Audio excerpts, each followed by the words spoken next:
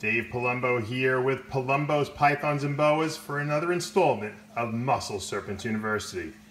And you are staring here at a jungle jag carpet python, and that's what today's show is going to be about. Carpet pythons. Stay tuned.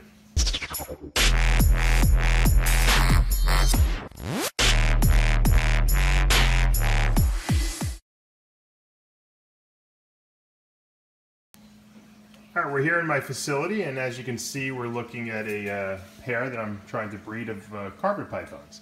This is a jungle jag carpet python.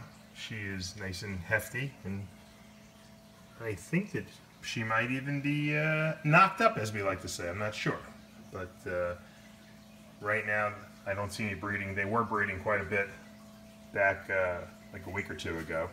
So I don't know if they're taking a break or what, but I actually like to keep the carpets with each other. I might take them out every other week or every third week if I'm just going to give them a little bit of food. I give them very small meals in this season because we're cooling them and we don't want to put a lot of food in their tummies, especially because they really don't have the ability to digest huge meals because of the lack of heat we're giving them. But that lower heat obviously stimulates follicle development, so that'll make them more likely to be able to produce babies, and that's the goal here. This is a Sunglow carpet male I have in the back there, and he is an albino and caramel mixture. We call that a Sunglow here in the US. Every place else in the world they don't call that a Sunglow. They call a hypo and an albino a Sunglow, but we call the caramel and albino a Sunglow together. So we should hopefully get some interesting babies from these two. Hopefully some jungle colored jags, het albino, that would be nice. Now the jungle morph is interesting because there's another codominant, or as we like to say incomplete dominant morph, known as the zebra. I'm going to show you a picture of one. I don't have just a regular zebra. What I do have is a super zebra. While the zebra, carpet python, is a very, very busy patterned looking snake, the super zebra is actually a solid colored snake. It's actually a solid yellow. However, this is a super zebra axanthic. And as we know, the axanthic gene is recessive.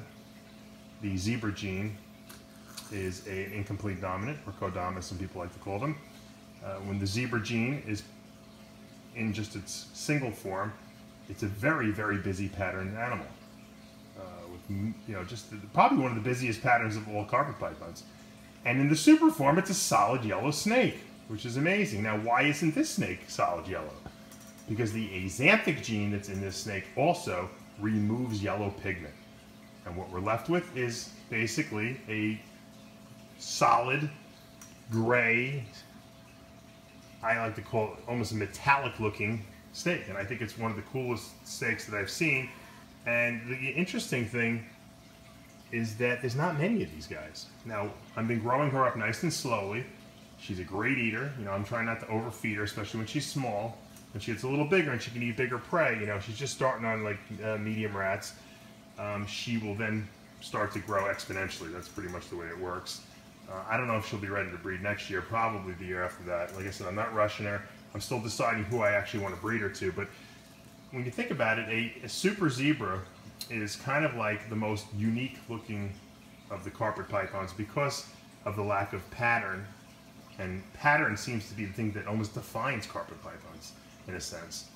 So there's many different forms. I am also breeding, I have a pair of double het, which are het for axanthic and het for albino. And I'm going to show you them in a minute, and we'll see what they could possibly produce, and maybe some of their offspring may at one point in time later, a year or two from now, breed with this super zebra. This is my most exciting breeding of the year for carpets. To be honest with you, I've never even produced a single carpet python baby yet. This is going to be my first year really, because I bought all these snakes when they were really young, last 3 years, and I've been growing them up. And this is exciting because this is an axanthic, which takes away all the yellow pigment, and it's combined with an albino. Now it's het for both, and both snakes are het for both. So they're double het for basically what we call a snow. carpet. Snow means albino axanthic, and it produces a very white looking snake with very light yellow pattern. It's not completely white, but it's very, very, very light, and that's probably, you know, right now that's about the best thing we have in the United States. We don't have moon glows like they have, like Wayne Lark's produced in Australia, but as you can see, these are beautiful snakes in their own right. I mean, just a great pattern, great lines, but it's the double het gene that we have in both of these guys, and if they do breed and produce babies, and I think my female might actually have some eggs in her. She's looking pretty big. I don't have an ultrasound machine, so it's hard to tell. You know, you try to palpate, but then I'm always afraid I'm going to, like, you know, mess something up, so I don't like to be too rough with these guys. We'll just let time tell. If they do produce a snow at some point, maybe a male snow, I might even think about breeding it to the super axanthic jaguar. Excuse me. I may think about breeding him to the super zebra axanthic, which would be a very, very interesting combination. Think about that. They would all be axanthic, and they'd be double het for albino zebra. So, pretty cool. Actually, they would all be axanthic, regular zebras, het for albino.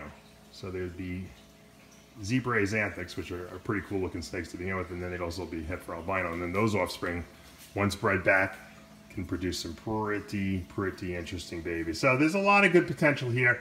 I really like carpets. I don't have a lot of carpets like I do boas and ball pythons, but they're really interesting. I love the whole way that their bodies are just sleeker.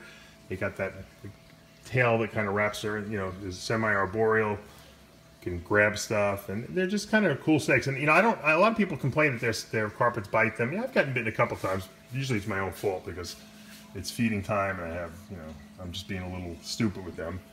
But these guys are very tame. I'm not afraid to put my hands anywhere near them, to be honest with you. They're really good snakes. And once again, I really attribute that because I handle my snakes. I don't handle them when they're in the breeding stages, but I handle them from when they're babies, and I think that makes it a lot better when you want to eventually, you know, work with them when they're bigger, because they're used to you. I believe that snakes do know their owners. I truly believe that. Well, hopefully you guys got a nice little taste of what I got going on here, carpet python wise. You know, a lot of people always ask me what I have in my collection, and little by little I'm showing it off because everything's growing up now, and I'm doing a lot of breeding projects. So stay tuned for more. If you like what's going on here, if you have suggestions for topics, feel free to post them below. And hopefully you will subscribe to the channel if you haven't, and like this video, because the more likes they get, the more inspired I am to do more like this. Dave Palumbo with Palumbo's Pythons and Boas for another installment of Muscle Serpents University.